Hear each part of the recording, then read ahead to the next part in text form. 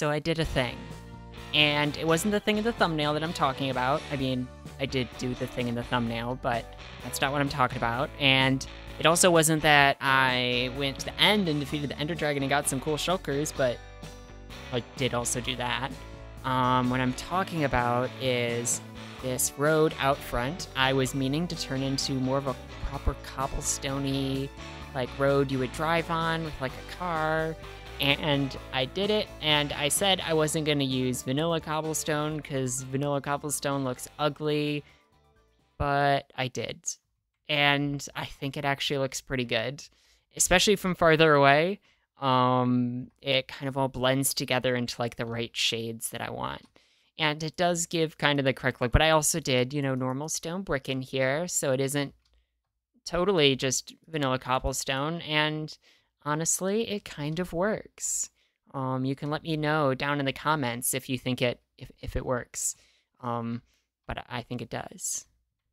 So recently, I've been working on a little bee farm that I've turned into a little house, and it's all very cute. But before I get to that, I thought I would show you all a bit of how you actually make a little bee farm if that's something you're interested in.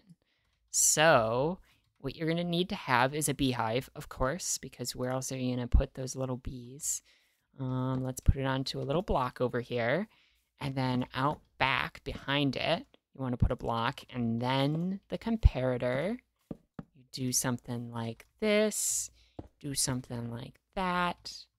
You build up a little bit, and then you need a slab over here or a piece of glass, something that isn't solid.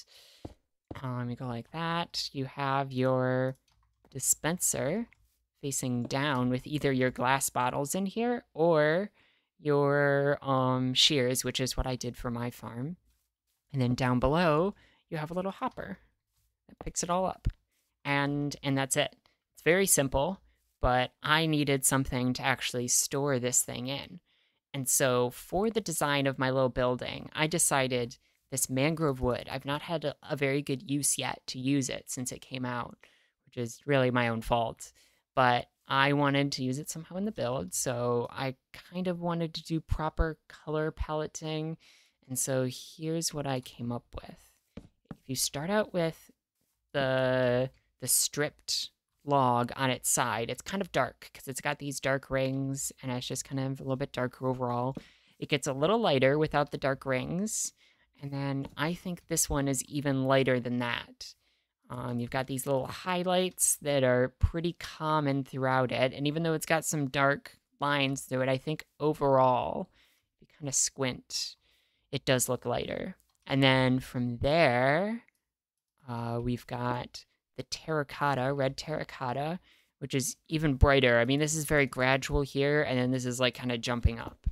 And then that, which is even brighter, has no darkening of it. And then even brighter, which is kind of crazy. And I ended up not using these two shades down over here, but this is kind of the palette that I was originally working with. I mostly just use this, and this was already pretty bright. So I don't even know if I quite like it, but I tried something a bit new for myself.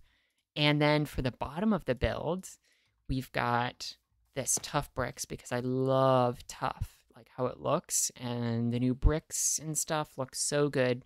So I wanted to incorporate that. And then we've got, for a little bit lighter of a look from there, we've got normal tough that isn't in brick form, which I feel like looks pretty good. And then you go to cobblestone, and it all just kind of blends. I mean, it's much better jump than that. It just kind of blends all naturally. I mean, it doesn't look great to have part of a wall be cobblestone again, yet somehow I incorporated it into the build. So now for the big reveal that you've probably all been waiting for. I'm the type of person that just kind of builds it all off camera, and then I'll just show you how it turned out. So look at this. I think it turned out beautifully. I am so proud of how this area is turning out so far. This beautiful road, this beautiful tree. I have made something actually that I like in tree form. Normally when I make trees, they either look too much like normal Minecraft trees or too weird in other ways, which, I mean, this one's got its quirks, but there is something about it that I just absolutely love. And I am so proud of this little guy.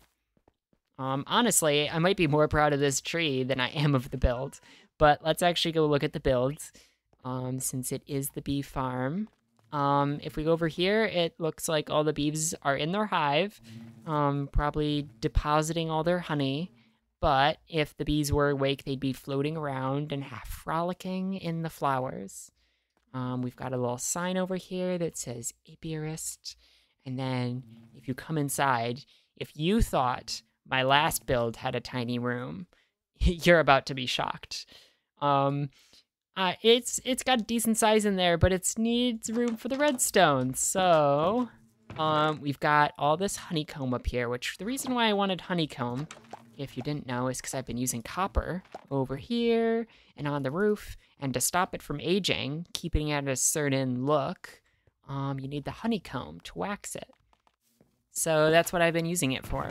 And I've got so much of it now, I probably didn't need to have 5 hives worth, but it's very nice. And so in this tight little corridor, going past where the redstone is, which is behind there, we've got nice little hanging flower, nice little pots, this outside porch area, which has got a little chair that you can sit in and relax next to your potted flowers and the ones like in a little, I guess that's sort of like a pot. It's a, there's a different term for it that I can't think of right now, but it's one of those. And if we head on further in, we've got, I don't know why this one just makes me laugh every time I see it, but it's such a big pot for such a tiny little flower. And it's something else. We've got some like storage for the honeycomb, which is nice. More hanging flowers. We've got the basement, which is, it's like that. It has a lot more space. We're, talking about needing space. It's all down here and I'm not using it. And then there's actually an upstairs, which goes above the redstone, but it's really tight. Like really, really tight. So I don't even know exactly what I'm going to do up here with this space. And again, if anyone has any ideas, keep on asking people to leave their suggestions in the comments, because genuinely, I don't know what to do up here. And maybe it isn't even really usable with how tiny it is, but it's whatever. And also, yeah, we got these skylights, which you can either see from like this loft position up there, or if you're down here, can get some of the skylight in, and I think it looks so awesome. As for out back, we've got this little, what would you call it? Like a deck, but it's not wooden. It's a patio. I don't know all the fancy terms. But we got a little covering over it, which is very nice. We've got access over to the bees because I've been breeding them up. I think I still need to breed them up even more. But honestly, I already make so much honeycomb. I don't even think I don't know if I will. Like, I can't use anymore. But if I need to get in there, I can. And then if we go into little cheaty cam, we can fly up and above and we can see that I added some cool solar panels up top as decoration. The roof was looking a little bland over here, and something about it just screamed, I need solar energy. Which it is connected up to the grid. But, it seems like something this type of build would have. Maybe I'll even put it on, like, my other build over here, but that kind of gets away in the sun. Maybe I could put it on top of the big barn, have some solar panels. I don't know. That might be an idea. But it looks just so beautiful, this little place. And this tree. And if you haven't noticed what's different about the tree, and I don't blame you if you don't, because YouTube's compression probably kind of messes with you seeing it, but there are very subtly put a couple azalea, I can't even say the word azalea leaves, put around in a couple places, like the sun's hitting it and it's making it brighter, just ever so slightly giving it a hint of it just looks so good. I don't even know how to describe it besides it just looks so good, and I'm so happy with how that turned out. So besides just making this build here, I've also been working on a lot of other stuff in my world. So if you're curious, I've got this path connecting up over here now. I've expanded out this wheat field, which is what I always intended to do. And it just feels so nice. And then we've got the path coming out over here over to my redstone stuff, which if you want to see stuff about that, you can go see my world tour where I kind of showed some of the stuff I already had around. And then we created another little electricity pole and this road. This road has been a big thing as well. I think it gives the right vibes. It might be a little too industrial. Maybe that's the correct word. Like this type of cobblestone path is what I was looking for. Maybe this is too sidewalky looking. I need something less polished, maybe is the right word. And out front, I have this, I don't know what you call it, this, I don't know, just barrier wall holding up the water, right, when it goes over. And first of all, I can't tell if having the walls here be also stone bricks or being this andesite. I don't know which one looks better. I think this one gives definitely more of a modern look, but I don't know if that's a good thing. I'm looking for a little antique. And I don't know if that gives antique, but also that doesn't really give antique either. I need something changed, and I'm not quite sure what it is yet. And also, if you haven't noticed how it's looking so far, the river here comes on in. It kind of makes its way fine over there, but then it gets real cut off. So I'm probably going to have to make the river go a little bit wider around and go over here. I mean, I already had to cut down some of it because the land was sticking out a bit. The river was really wobbly, and I don't know exactly where we're going to continue from here because I'd like the river to go across. We'll probably need a bridge either there or maybe diagonal or something crazy. And then I don't know how we want to plan out the builds over here because building on diagonals would be such a pain. And I love challenges, but building on a diagonal is maybe more of a challenge than I want. So I still got to think some of that out. But maybe we'll make it real angled, making its way out there. So this video's been a little haphazard.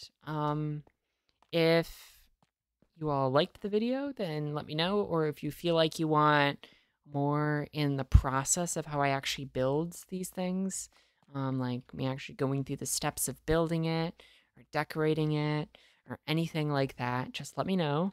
Because I'm always willing to change things around. I'm still kind of figuring out exactly what format I want. I don't want my videos to be too long, but also I realize I'm kind of speeding through things, and you can only do so much when I'm just showing the end result. You guys might be interested in exactly how I got there, or something like that. But if you've liked the video, give it a like, and if you didn't like the video, give it a dislike. That's what the buttons are there for, and I sure hope you've enjoyed, and I will see you all in the next one.